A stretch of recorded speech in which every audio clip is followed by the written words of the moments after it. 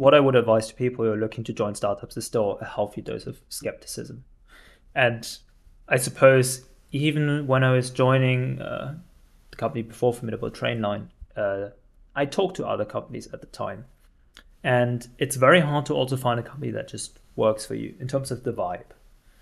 And when you're like checking off just the vibe, that's a big thing, right? I'm not even talking about, okay, how do they treat people? What are their ambitions? But if you find trust in people there, then that gets you always a long way, right? Because you want to find quote unquote um, allies there already when you interview, right? You want to find not people that are like minded, but people that you know will have your back, right? And that will work towards improvements. So I don't know if the advice is anything. Of course, you gotta have a bar that a company has to pass for you to join.